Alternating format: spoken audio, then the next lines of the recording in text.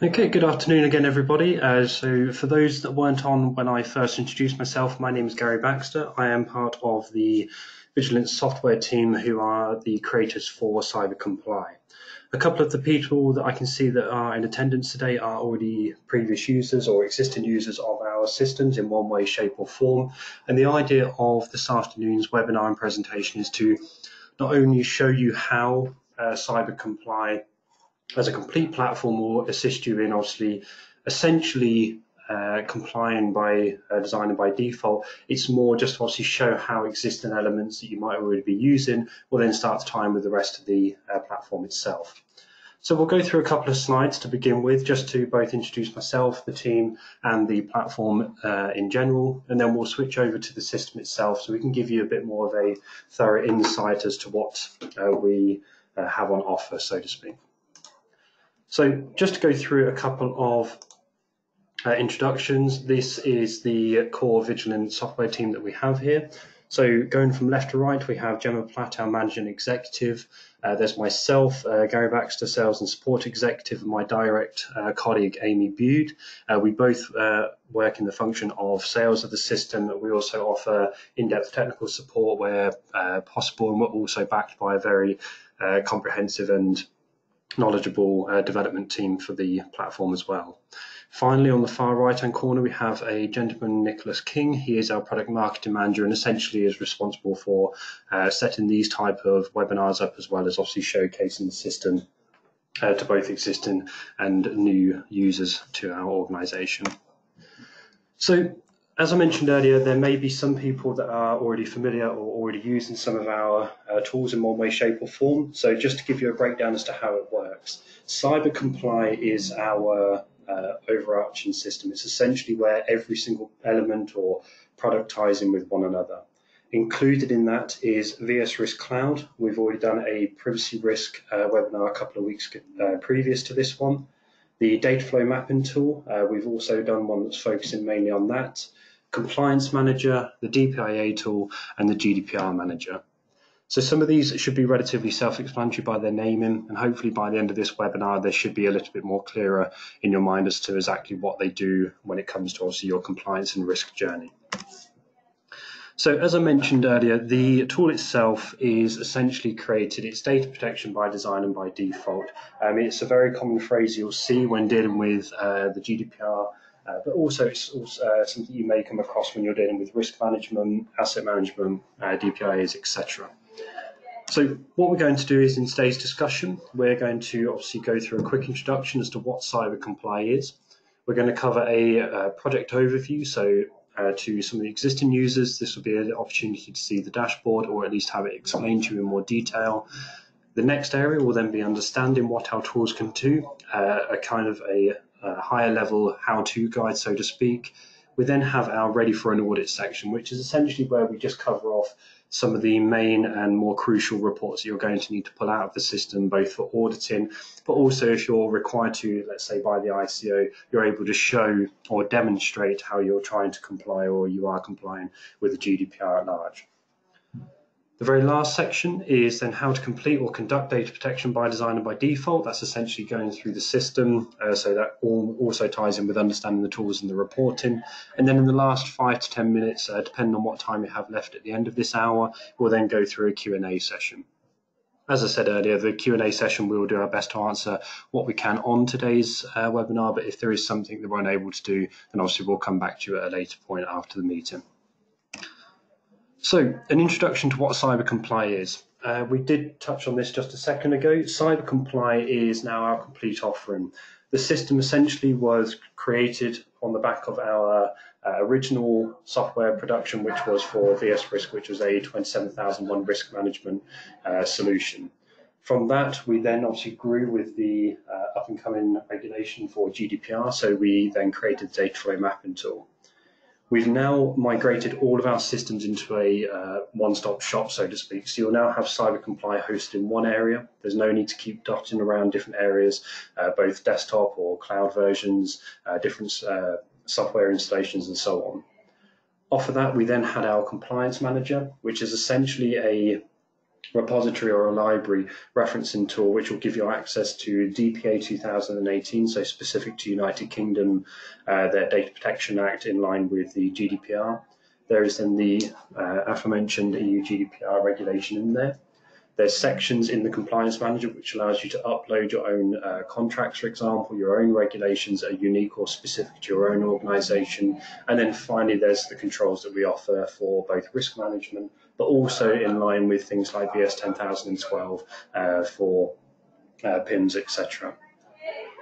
In addition to that, we then created the Data Protection Impact Assessment, which started to use elements of our original VS Risk platform. As with most DPIAs, there is an element of risk assessment involved in that. And then finally, we finished off with our GDPR Manager, which is a tool that's essentially been created to assist an organisation to keep track of those dreaded DSARs, for example. It's also an area where you can essentially conduct your own internal PIMS gap analysis. You can understand where your shortfalls are when it comes to personal information and how you manage that. We then have breach reporting areas, so you can keep track of when the breach happened and obviously keeping yourself in line with what the ICO's requirements are with regards to reporting and how to then handle it. And then there's a number of other areas which we'll also cover off in today's webinar. So the CyberComply platform, we'll just run through these, is essentially it's designed to be scalable. The system itself can either be used as a introduction to compliance, or it can also be aimed at a more advanced organisation where they already have the workings in place. They just need somewhere where they can actually share that content on a easy to access platform. So essentially CyberComply has been built in the vision of it being able to evolve and increase when your threats do as a business if you're an upcoming or growing business yourself. It's built to be repeatable for frequent risk assessments. So by that, I mean there's no need to keep rerunning things. You don't have to keep re-entering information. It is just a matter of building on a pre-existing platform or a pre-existing register that you already have built inside the system itself. And you've probably seen this before, and obviously it is really the reason why a lot of people are now moving to software solutions. It is to move away from some of the more traditional methods such as spreadsheets, which can either become complex and cumbersome, or they could be only known by a select few within the business. It then makes it very difficult to make it shared among the organisation, allowing others to also either add on their own input or make modifications without potentially messing up the entire assessment or project itself. That way it keeps things consistent, and it will then take away or remove, like I said a second ago, the human interpretation or errors that come along with that type of thing. It's then also built to be maintainable for multiple stakeholders across the organisation. And just to touch on that briefly, what we built into the system is the ability to have organisation administrators, which we've kind of coined the phrase of super users. These users will have the ability to not only choose who has access and what level, they will also be able to work on every single element of the project, whether it be for risk, whether it be for asset management, etc. There are other levels such as contributors, which is a slightly reduced version of the admin, but a nice accompaniment that we've put into the tool is for an unlimited amount of read-onlys that you can have. Again, so you can give visibility to stakeholders such as upper management, C-level board, that aren't necessarily contributing to the project, but may wish to have some form of visibility or understanding as to how the organisation is moving in line with compliance and also risk understanding as well. And then lastly, like we touched on earlier, it is just to keep everything all in one place, making it a lot better for quick and very cost-effective routes for compliance. Essentially, it's just a matter of accessing it, run your reports. If you have a question, there's no need to fumble around in different areas across your network to try and find out pieces of information. So just to go through now the certain elements of what we're going to be covering off, the project overview. So welcome to the dashboard.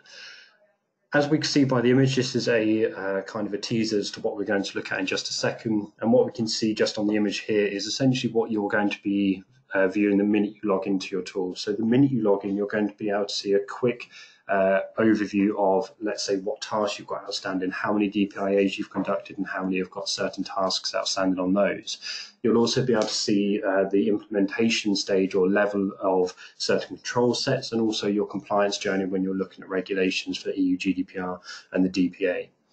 You'll also see in the very top left-hand corner, there's 2 rings, and they are essentially showing your compliance level when you're conducting your own gap analysis.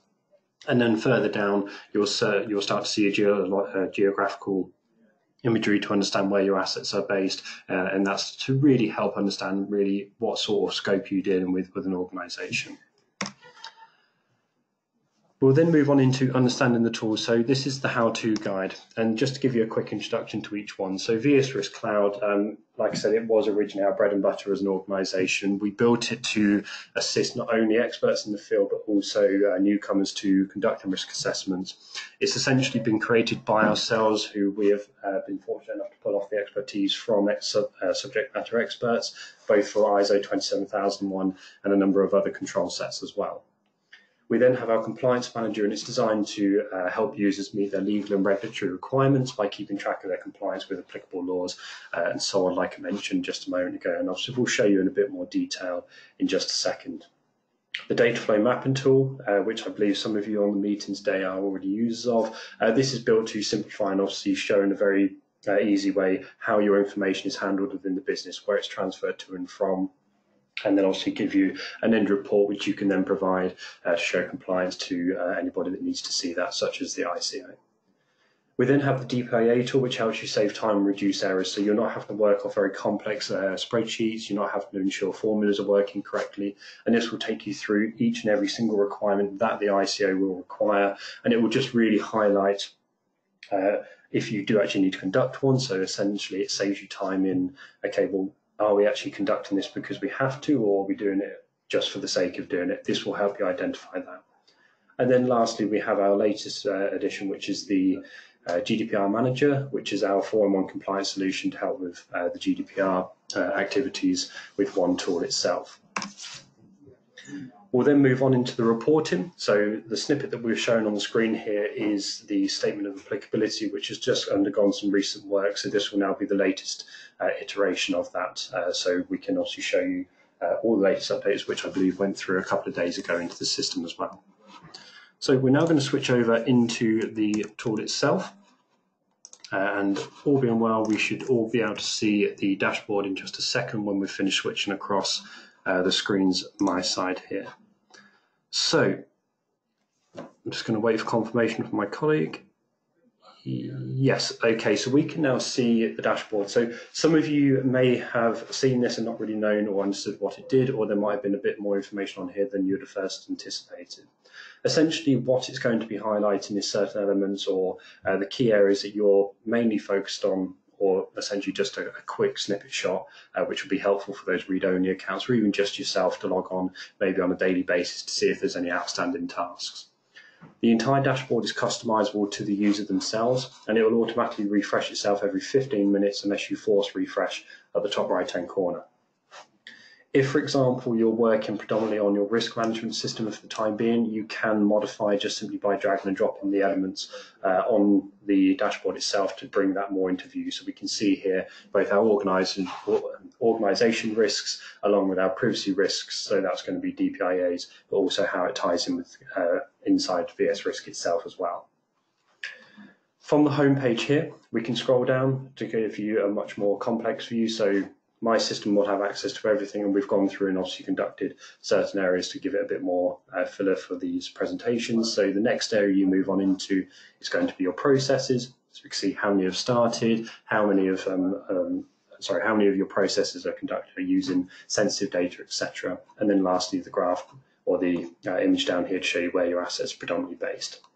And then the very last section is tasks, and then any legal requirements. But like I mentioned, all of this can be modified or moved around as you see fit.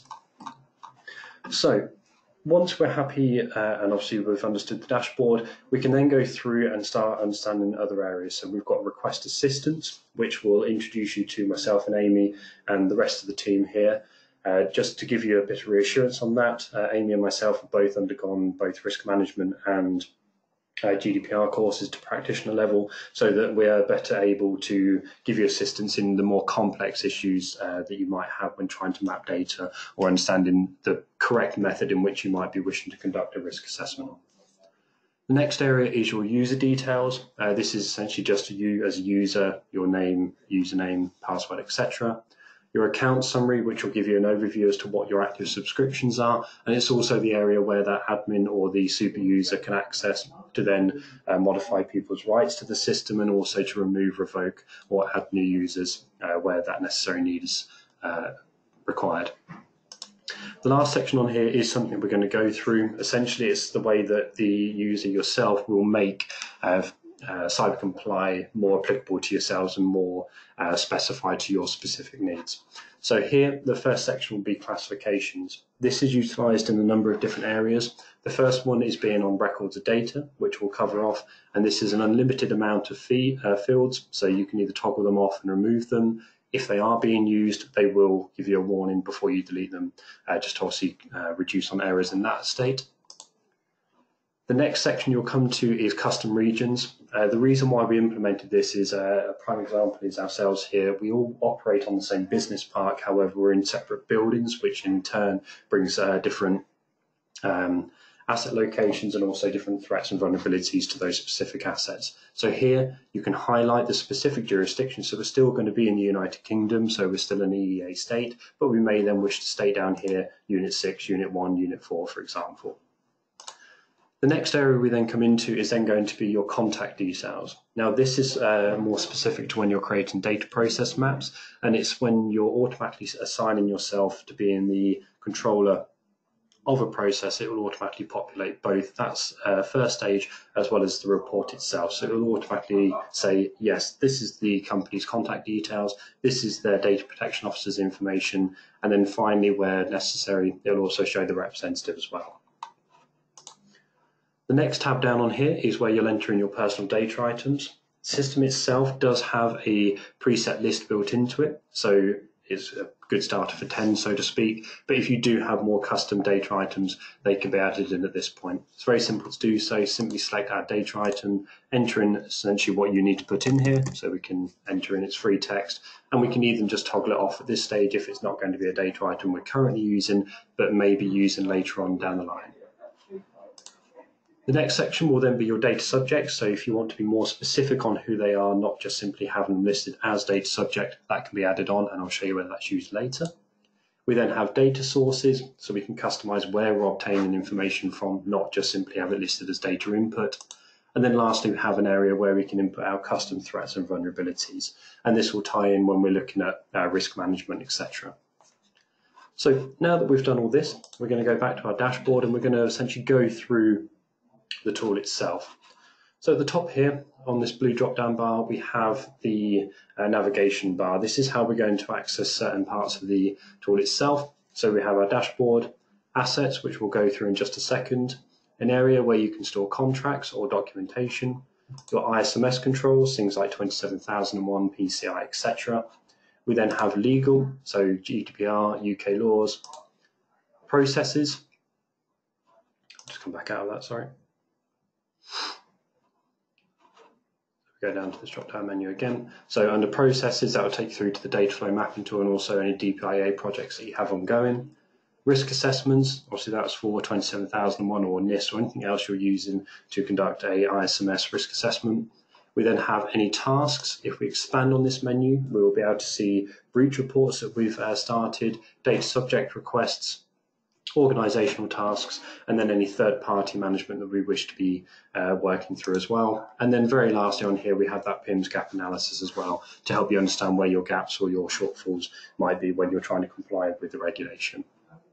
So the first section we're going to go through is assets. Now assets, it's been specifically built to be very easy to use straight off the bat. At the top here, we have the ability to create a new asset from scratch, and it will give you a number of fields to really make it specific to yourselves and obviously to help you understand what asset is, where they are, who owns it, etc. So we can see things like the asset type, its reference, who operates it, who's the owner of the asset, its location, and this will give you access to your custom locations as well, the classification, for that asset, and then finally its category. So is it seen as hardware, software, IP, etc.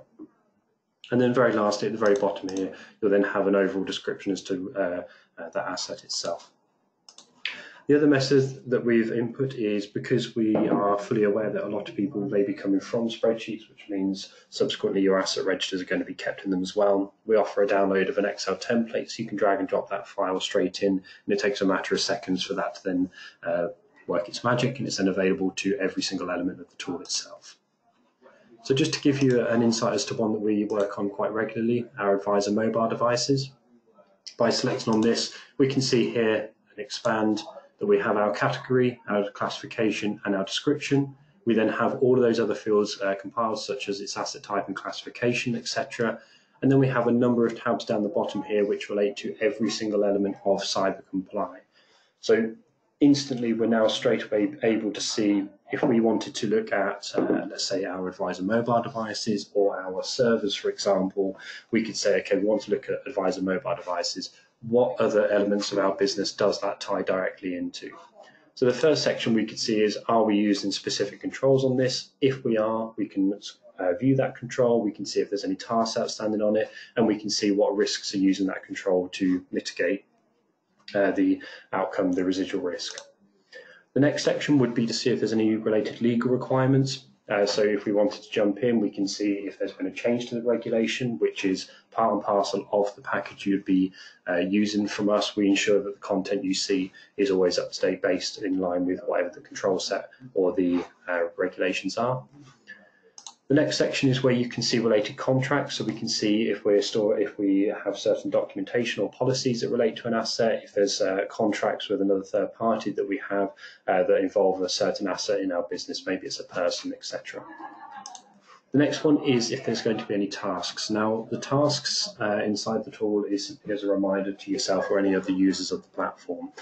So if we wanted to create a task, it's simply just a matter of create task, choose who the owner of the task is going to be, deadline, and then finally the task itself.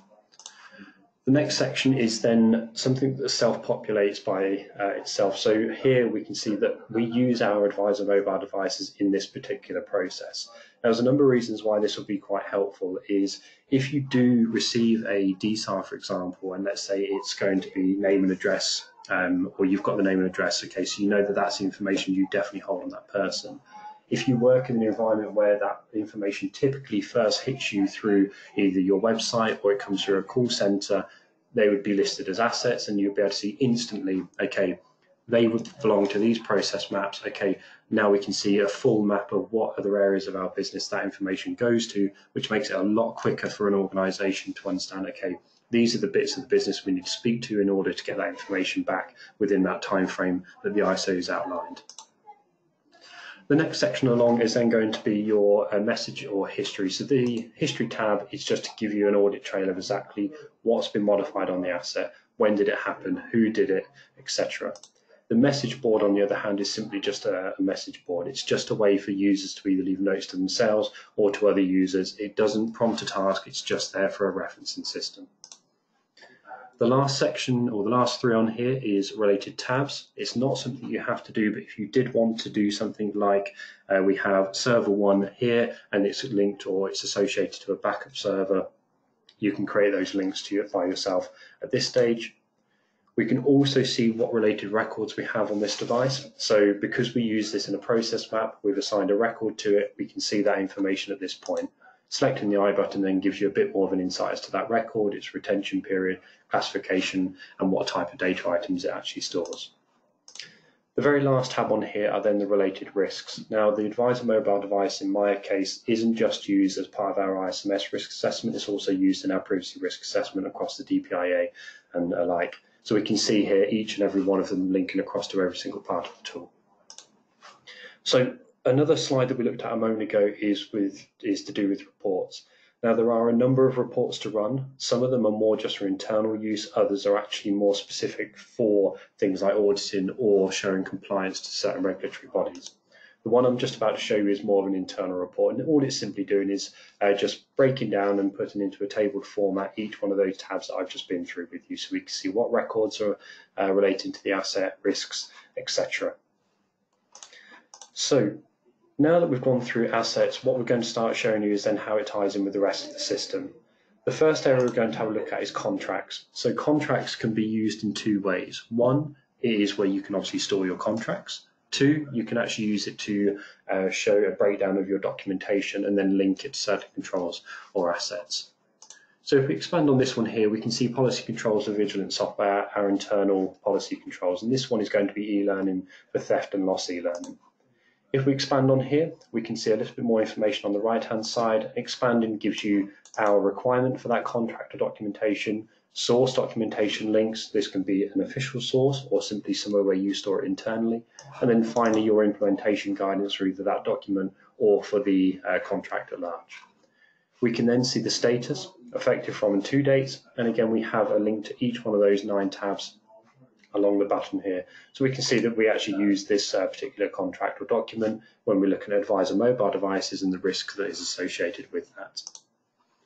Again, in here we can run an internal report, and this again is just going to summarize essentially what each one of those tabs demonstrated at the bottom, like so.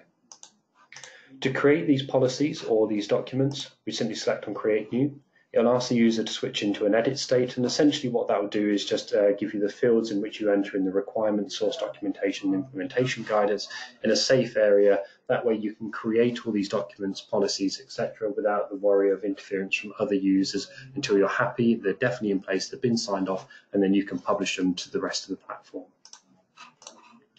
So once we are completed in our contractual or documentation area, we can then move into the controls.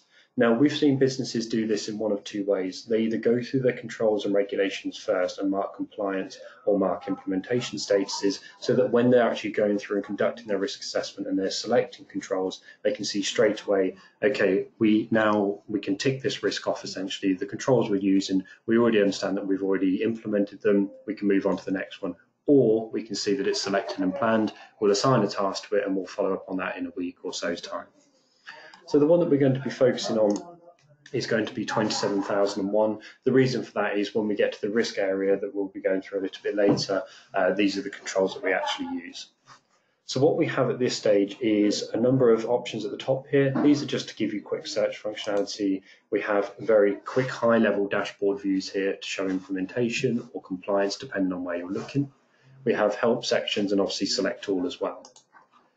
If we expand on each one of these annex sections, so A5.1, the management direction for information security, and then select on the top one, 5.1.1, it pulls into view over on the right-hand side. Dropping down on here, we can see the requirement for this control. We can see its status and it's effective from and to dates. So again, we're trying to keep visual conformity when we're looking at contracts, controls, and also regulations. So that's why this looks very similar.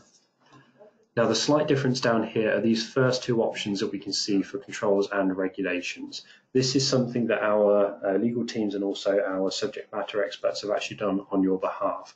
They've gone through and actually linked how the control either intertwines with itself or, more specifically, how it intertwines or how it links directly through to GDPR. As it's well known, implementation of 27001 is a very quick and easy way to get yourself up to complying with the GDPR itself.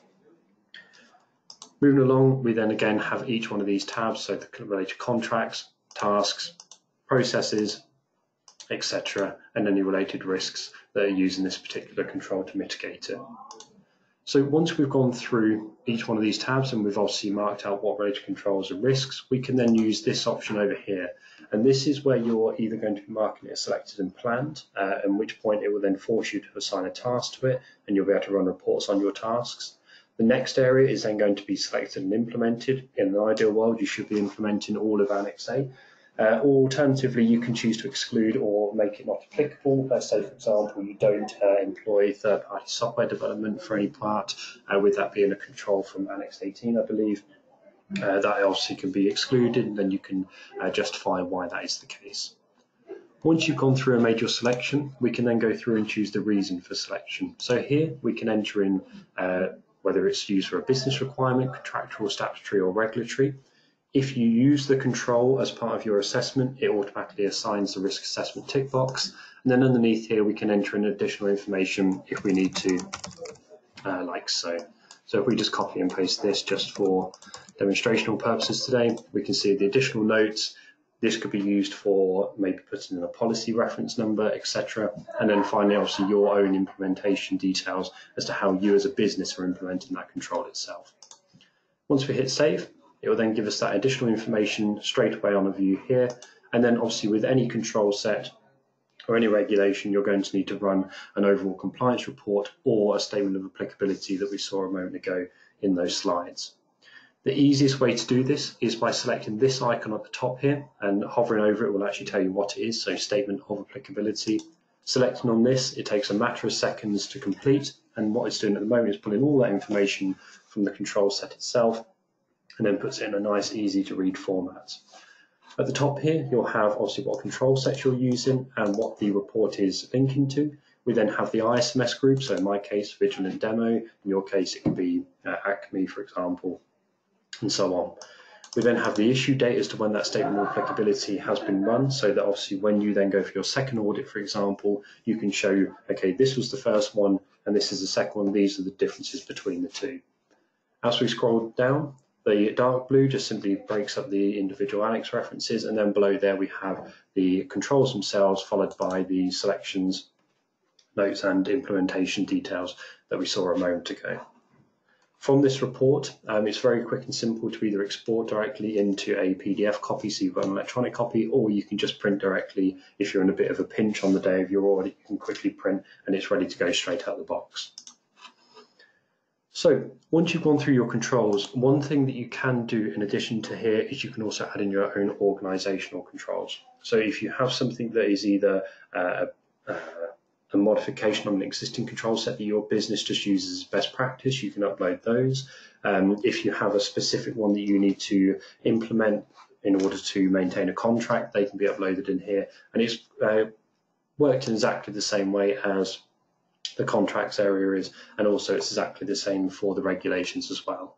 So organization controls, selected on create new, yes, we can switch. We can then add that requirement group, the subtitle, description, reference, valid from and to, and its validity period. And then once we've created that, you end up with your group, where we can then select to add on the individual controls themselves. So its name, its description, reference, implementation guidance, source documentation, valid to and from, and again, this is specific to the control, not the group itself. Once you've uploaded your controls or regulations in this way, they're accessible and can be used in exactly the same way as anything else that we preload into the system for you.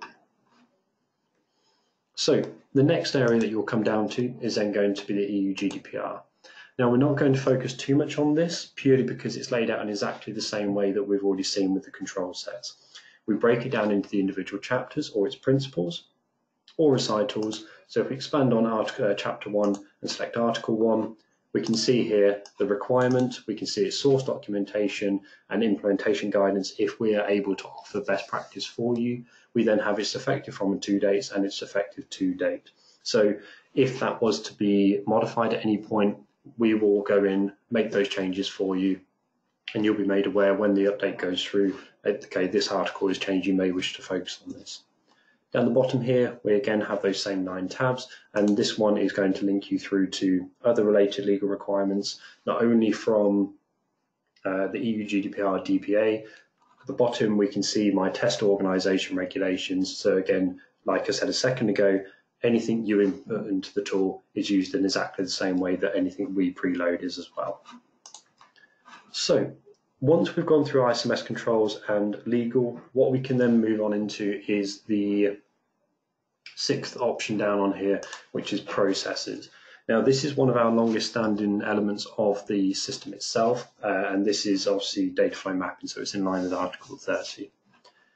From here, we can create individual groups for our processes. Now, we've seen this done in separate different ways. It's either done by owner of the process, it's either done by group or by function across the business. It's very quick and easy to create them. Selecting create new allows you to assign that new process to an existing group, or you create a new group. It's just simply going to ask for name, subtitle and description. If we cancel out of here, we then end up with a group like so, and then we can start creating a process using the 3 lines here to either add, delete or edit the group. Selecting on my process that I've created, we can see that I've named it our client capture. We can see that we've given it its name, subtitle, purpose for processing and technical and organisational security measures. Because I'm now acting as a controller, when I come to run my report after the process mapping exercise, we will then see all of that information from our settings menu for the data protection officer. We can also see information for the registered address and also a representative if that is relevant to the exercise. Down the bottom here, again, rinse and repeat those same 9 tabs. Some of them are pre-populating, so because of the assets we're using, that automatically populates. And if we needed to, for example, make a quick change to an asset, we could do so. So if we, again, see our advisor mobile devices, selecting the I button gives you that overview that we looked at a moment ago in the asset library, and we can jump directly to the library itself to make a more overarching change if, let's say, for example, a server has changed location or an office has moved. So once we've gone through that area, at the top here, we've added on some other editing options. So if, like most organizations, you have quite repetitive processes just across the business itself, we offer a clone function. It just essentially creates a carbon copy for you then to go through and make those small modifications to save a lot of lengthy work in the long run. We also have editing options, closing and deleting as well. The next area we're going to have a quick look at is the data flow mapping system itself. So the map that we are just about to see it's a bit of organized chaos, I'll pre-warn you. Essentially all it's to highlight is to show 3 data items that we've obtained from our data subjects. It then transfers through the majority of our business through a number of different transfer methods, different locations, and then ultimately we'll show you the report at the end of it. So what we're showing here is 3 data items coming through. The way we build it is by using the asset library we looked at earlier. We can add new assets in here and they will also be added to the library. We can show data inputs and data subjects if we're showing the return of information or we're obtaining it from a subject at an early stage. We can search our asset library and we can also see the library itself. To get anything from this side menu onto the screen, you either single click or drag and drop to the specific location, and then you can start creating the connections between them. At the top left, we have editing options for duplicate, remove, undo, redo, just to cover off those small mistakes you might be making. The hand tool allows you to obviously select certain elements. The move tool allows you to manipulate the map. The connection tool builds these bridges between areas of the process, and then finally a comment tool if you wish to annotate the map at any point if you needed to. So the first section we're going to have a look at on the process map is the first point of call, so essentially where that information is coming from. So the data source is going to be either a data subject, or in my case, like I specified in settings, we outlined as a data broker. We can then give the data input a name, so it's client data, and then we can start assigning data items. So here we can see data subject, personal data items, including our custom ones at the bottom list here, our custom ones at the bottom here, so potential customers, UK customers, sensitive data items, the lawful basis, and any exceptions that you might be having to comply with if you're dealing with sensitive data items. Alternatively, you can create a record of data at a very early stage, and this works in exactly the same way. However, you can feed it a little bit more information, such as the name of the record, classification of the record, so confidential, for example, the format, the recipients, and the retention periods as well. Once we've done all of this, we can then choose the method in which it's moving. If there's nothing in the list that specifies, we can go to other and then obviously just make that a little bit clearer. And then finally, we can outline if there's encryption and what that encryption detail is. Once we've done this throughout the map, so we can show how that information is being transferred and moved, we can then go through and run the report.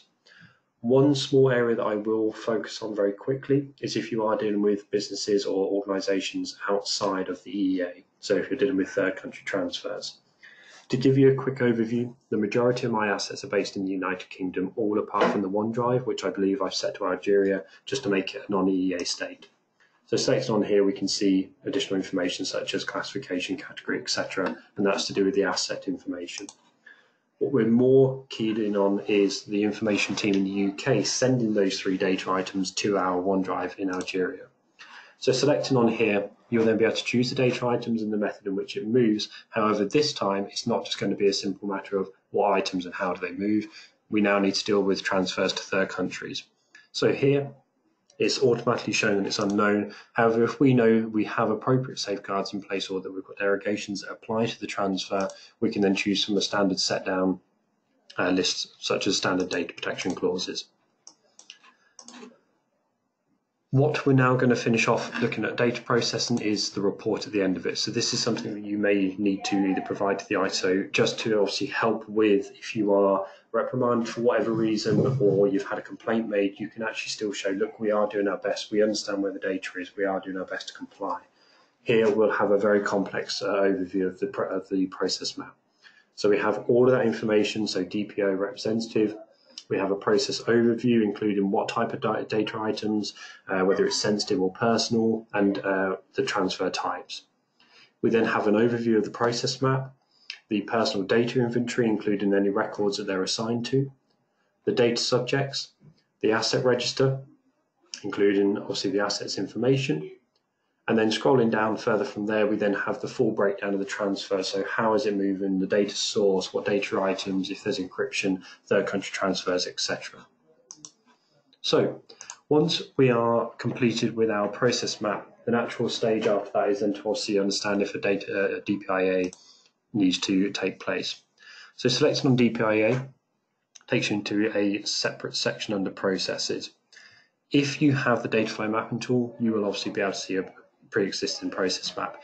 If you are simply using the DPIA section of this area, you won't see the process map, but obviously it still works in the same way that you'd expect. You're still essentially creating a data protection impact assessment just on a process not linked inside the system.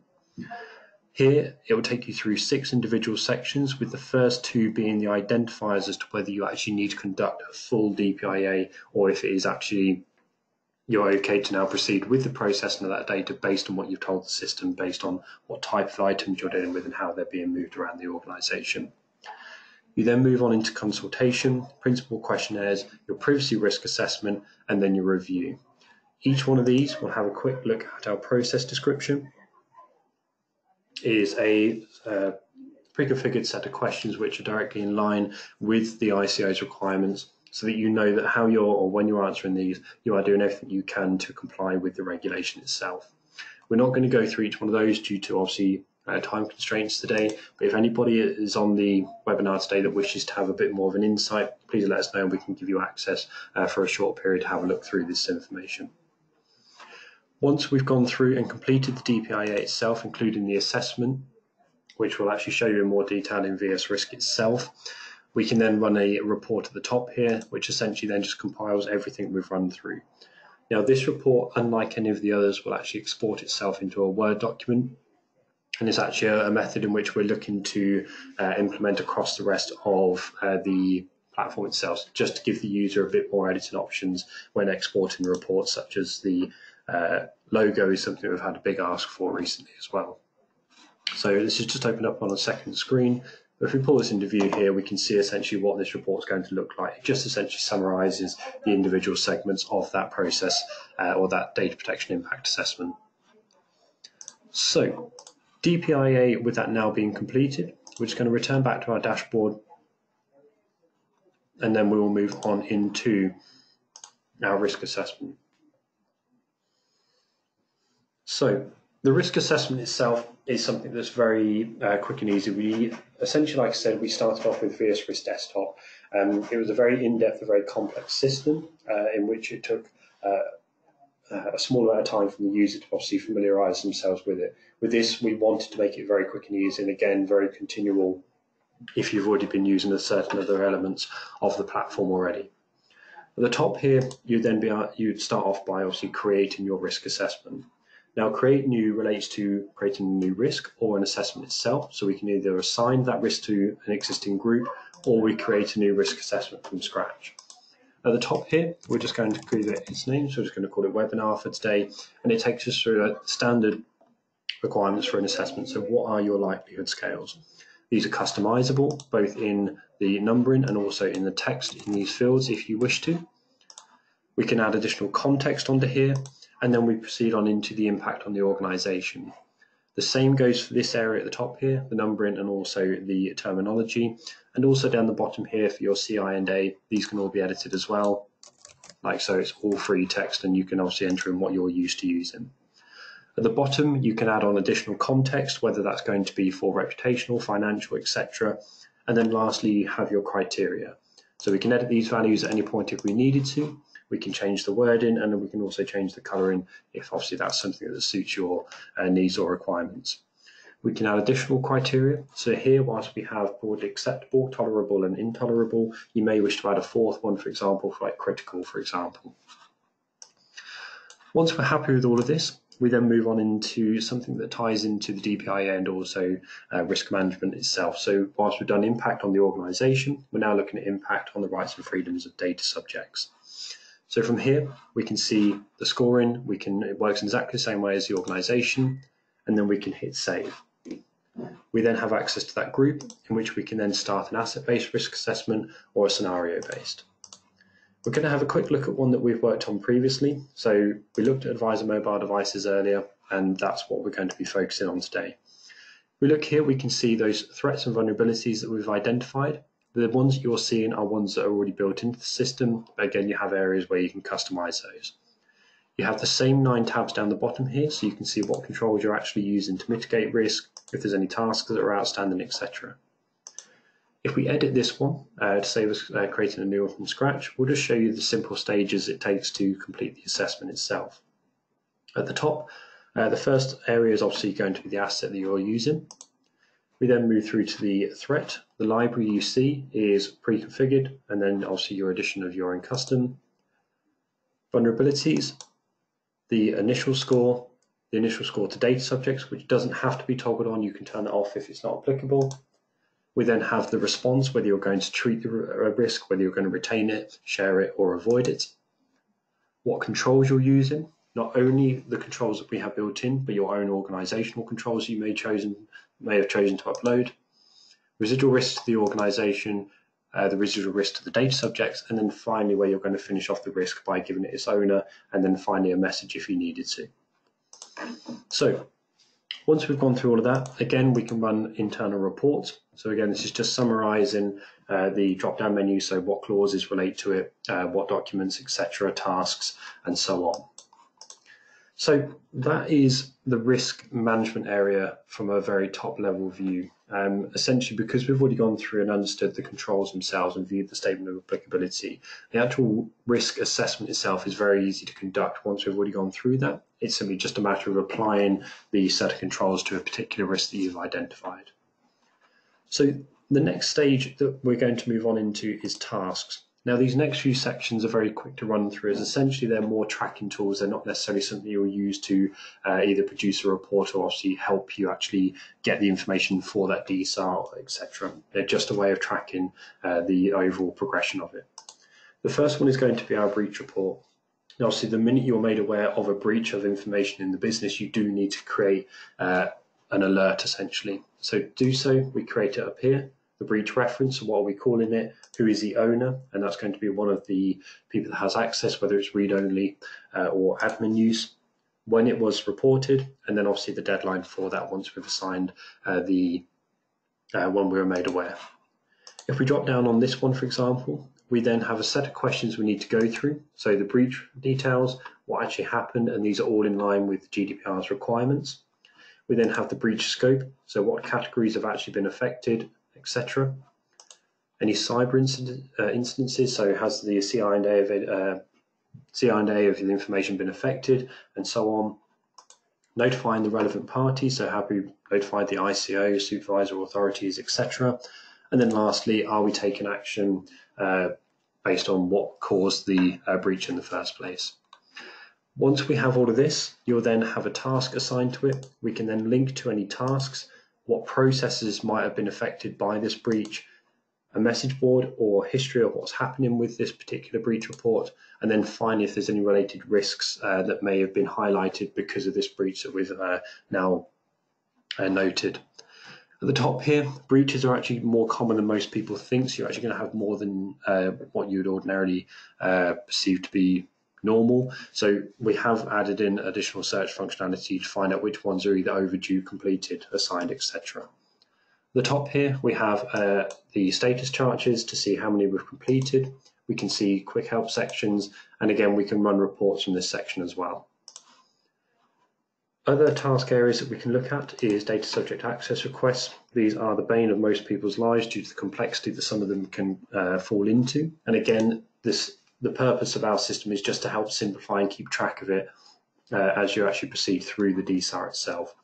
At the top here, you've got areas where you can link through to certain controls that might be implemented when we're looking at certain DSARs, and obviously it ties into other areas if there's risks, etc., that apply to it. We can see the date of the request. If we looked at mine, for example, I'd have been fined a couple of weeks ago for massively overextending my DSAR's requirements. And then below there, we have a set of questions we'd need to go through to has the requester confirmed their identity, etc. So it's just an easy way to keep track inside the system as to how the DSAR is progressing. Once you've compiled all the information, you've sent it out in whatever relevant format the subject has requested it, you can then mark it as saved and completed. You can run reports out of here as well as you can with any other section of the tool as well. Creating them, it's very quick and simple. It's the name of the data subject, when did you receive it, the source of the request, summary of the details of the request, who is going to be the owner, and then finally the deadline. So ideally it needs to be within that 1 calendar month, unless you can justify, obviously, if you've had to go through additional loops or hoops to get the information which you need to justify to both the ICO and the data subject. So once we've gone through our DSARs, the next section we can go through is then going to be the third-party management. So using the drop-down again, go to tasks, and we can go to third-party. Third-party is just an easy way to keep track of your third parties that you're dealing with. So an easy way to keep track of any tasks that might be outstanding against them. If you need to have those individuals fill out questionnaires before you can either set up working with them, for example. So if we look at the example one that we've got here, we can see the deadline for when this needs to be completed by and who the owner of the third-party relationship is.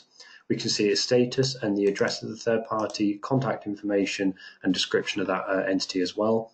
And then we finally have some just very quick and easy sections to run through. So have they provided the relevant data protection practices, etc. You then have 2 downloadable questionnaires, both for the controller or a processor, depending on who you're engaging. These can then be downloaded into a Word document. You can manipulate them based on your specific requirements if necessary. Once they've completed it and sent it back to you, you can then upload it into the system and keep it stored. You can then assign a task to this, say in 6 months' time, to revisit that third-party relationship to ensure that everything is still above board, or if there needs to be any changes made to it. The very last stage that we're going to go through today is the gap analysis. So the gap analysis itself is a humongous amount of questions, in fact 333 in this case, and each one is broken down into sections, so the context of the organisation. So understand the organisation's context, understand the needs and expectations of interested parties. Each one of these will take you through a number of questions. So if we look at 4.1, for example, this one's actually one of the shorter ones. It's just very quickly understanding where your areas of concern need to be, where you need to start focusing on. Each area will give you 4 options to answer, so yes, no, don't know, not applicable, and then give any additional information should you need to do so. Once you've done that, we can then see very quickly at the top here from an overview, and we also saw that on the dashboard, how many we've answered and how many we're complying with so far. Each section of the gap analysis is also showing that information as well. So we can see that 4 and 5 we're absolutely fine with. We need to start focusing on planning, support, operational, and some improvements as well that need to be looked at. This can then be run into its own individual report, so you can also keep track of that. And also it's a nice way to keep an idea of, if you are pulled up by a regulatory body, look, okay, we are aware, we've done a gap analysis, we know this is what we need to work on. Thank you for also bringing it to our attention. We are working on this internally. So that for today's session is CyberComply. Now, the purpose for today's meeting or webinar was to obviously just give you an insight as to how the system ties in with one another. So what we've essentially shown you is the asset library is shared amongst the entire system. It can be utilized by risks. You can view it inside process maps, data DPIAs. We can also look at it whilst we're working on certain areas such as third-party management, etc. And that goes for regulations, so we can see how regulations tie with certain areas such as processes, etc. So with that said and done, we're now just going to flick back to the main presentation that we were working through. So if you just give me just one moment, we will flick back to that. And whilst we're waiting for that to load, the very last slide that we're going to come to is the Q&A session. So like I said, anything that we can answer on today's webinar, we've only got a couple more moments left until the slot is due to be used again. So if you have any questions, I'll do my best to answer them now.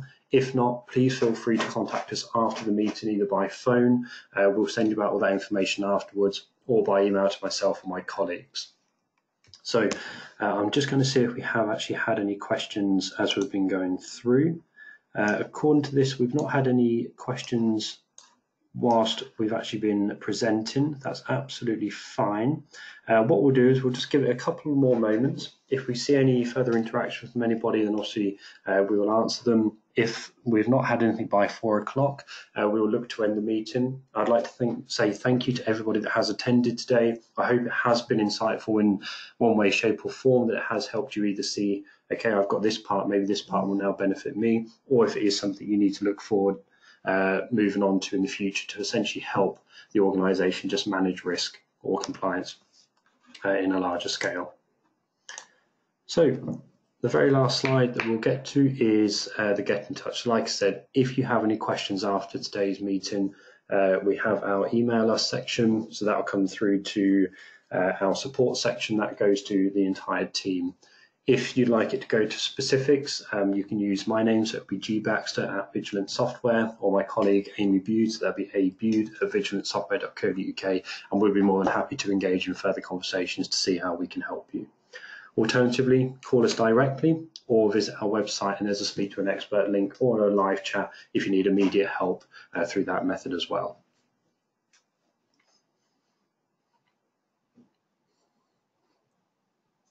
But as far as I can see, there's no further questions coming through. I'm going to pop myself on mute now. If I see a question come through, like I said, I'll answer it as quickly as I can. But if not, again, thank you all for your attendance today, and we look forward to speaking to you again in the near future. Thank you for your time.